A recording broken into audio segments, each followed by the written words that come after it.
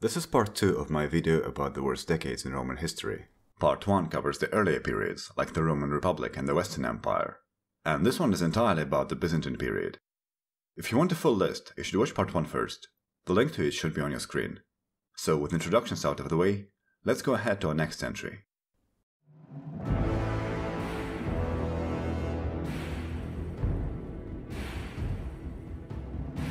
Do you like any of the following?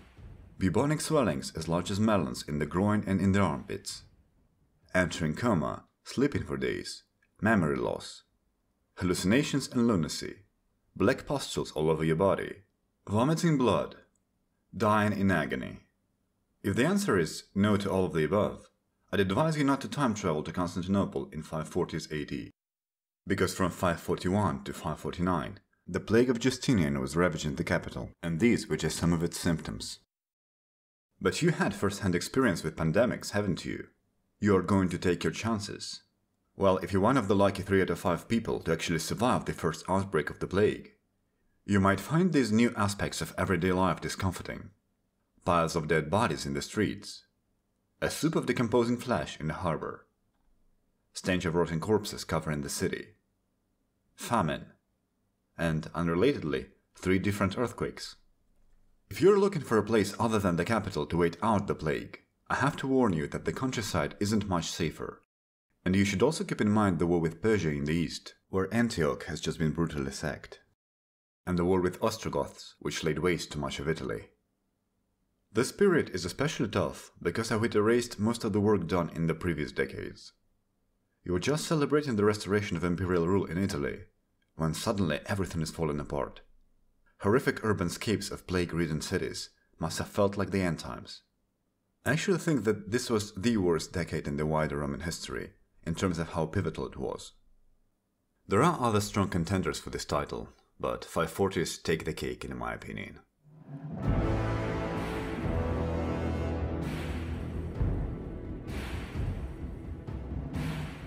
Early 600s were no walk in the park either.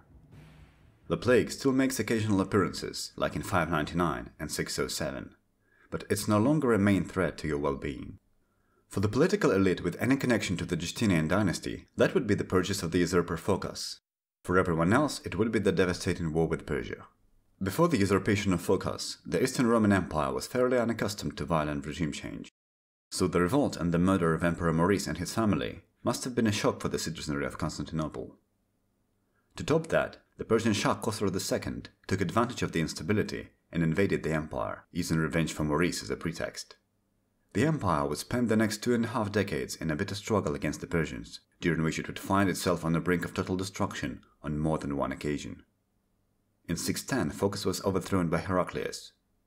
Heraclius would eventually prove himself the savior of the empire, but the immediate consequence of his revolt was the complete collapse of defenses and loss of Roman control over the entirety of the eastern provinces. The Balkans also weren't safe, but threatened by the Avars and the Slavs. In 611, Anatolia was overrun, and in 615 the Persian army could be seen from Constantinople. Because of Heraclius' heroics, the empire would eventually emerge victorious from this war, but it was exhausted to a breaking point.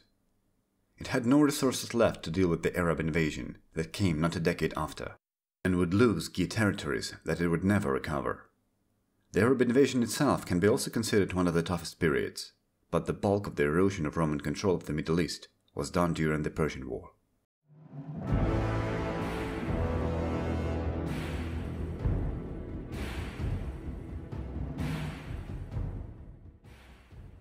Between the previous entry and this one, there are 3.5 centuries of ups and downs for the Eastern Roman Empire. It survived through the Arab invasions, Bulgar wars, and the iconoclasm, to emerge into Macedonian Renaissance. But by the second half of the 11th century, the empire's fortunes were once again on the downturn. If your family lived in Anatolia through the last couple of centuries, they might have built something for themselves under the protection of one of the wealthy magnates. Sadly, you were about to lose all of that. For the last half-century, the empire hasn't got an emperor with enough ability and time on the throne to deal with the triple threat of Pechenegs, Normans and Turks. In 1071, Romanus Diogenes went east to face the Seljuks. He would only return after Seljuk Sultan released him from captivity on a promise of a hefty ransom. And his return would not be welcomed by all. The most depressing thing about being a soldier in this decade is that you were less likely to die by a Turkish arrow than by a sword of your countrymen. Multiple successful and unsuccessful usurpers would try their luck at becoming the emperor of the disintegrating empire. While they fought among themselves, the Seljuks were taking over the cities of Anatolia one by one. The state of the army deteriorated, leading to a near loss of the whole of the Balkans to the Normans. Some of the Anatolian land would be recaptured in the upcoming century, but the Romans would never again be the great power they were before.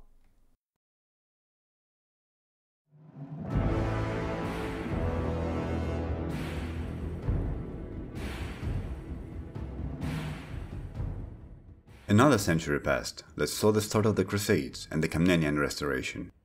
Now the Angulid Emperor sits on the throne. His younger brother has been dealing with the Bulgar uprising with pretty mediocre results, and Alexios took this as an opportunity to depose him. Now Isaac, the previous emperor, is blinded and languishes in prison.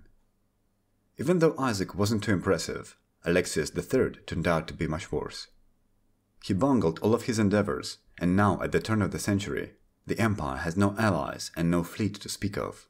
The eastern frontiers, re-established under Komnenos dynasty, are once again overrun by the Turks, and Balkans are ravaged by the Kingdom of Hungary and the uprising of Bulgarians and Vlachs. Worse still, he let his nephew and Isaac's son, another Alexios, slip out of Constantinople and appeal to the Crusaders for help in taking the throne. In July 1203, the Crusaders entered the city. People tried to convince Alexios to organize the resistance, but he chickened out. He stole as much gold from the treasury as he could transport and fled to Thrace. But even if he didn't steal that gold, his nephew and brother would still have nowhere enough to pay off the Crusaders and their Venetian allies. Tensions grew and the Latins became restive. In January 1204, citizens deposed Alexios and Isaac and crowned Alexios Ducas. Negotiations failed, and on the 12th of April, Crusaders forced their way into the city. The sack of Constantinople is among the worst atrocities of the Middle Ages. Apart from the obvious material damage, it also destroyed any hope for mending the Great Schism. The duplicity, brutality and greed of the Crusaders, the desecration of the holy places by those who claimed to fight in the name of Christ, made the schism not just a political or theological issue, but personal for all of the Eastern Romans. They were now saying, better the Sultan's turban than the Cardinal's hat, and they meant it. The sack started 57 years of a Latin occupation of the capital. If you were lucky to survive it, your best bet would be to flee to Nicaea under the protection of Theodore Lascaris, and spend the last years of the decade fending off Seljuks and Latins. The countryside of Thrace was now a battlefield in the war between the Crusaders and the Bulgars, and it provided no safe haven for anyone living there.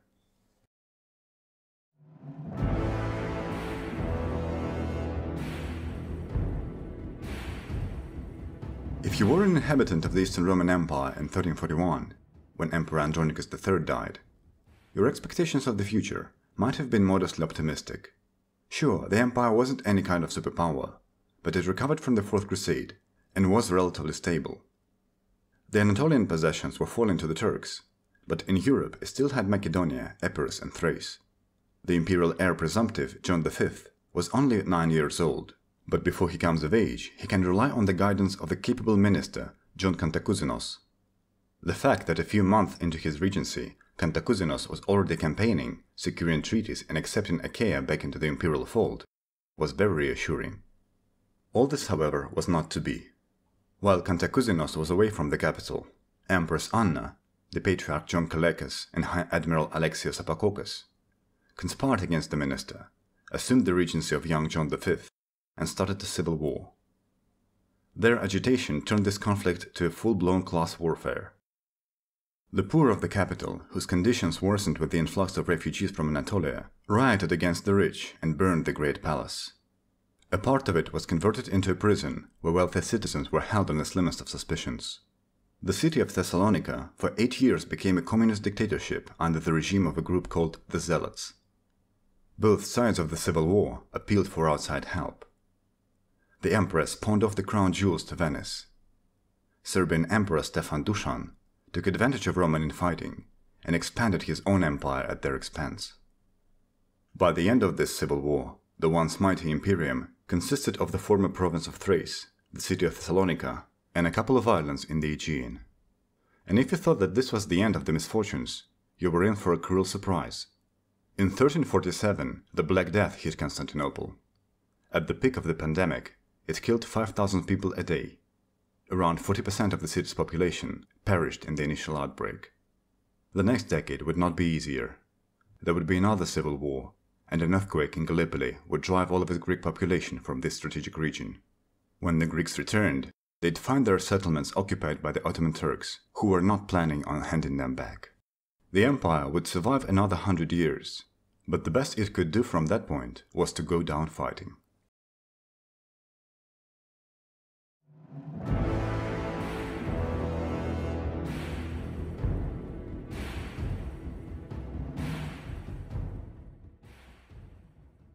And that is all for this list. There were other tough times, but the ones I've listed seem to me as having the biggest toll on the general population. I tried to focus less on the territorial losses and more on the overall conditions for those who lived in the empire, and those two do not necessarily coincide. A back-and-forth slog, like the Italian wars of Justinian, was much more damaging in this regard than swift Arab takeover of the East.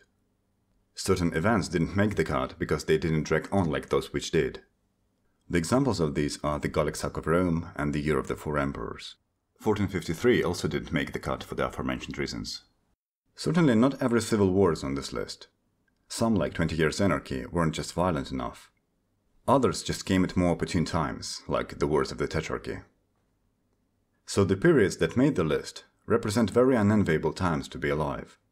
I sincerely hope none of us would have to live through the times like the ones I've described. If you think that some periods didn't deserve to be on the list, or that I should have picked some others, let me know in the comments. Thanks a lot for watching till the end, and I will see you in the next one.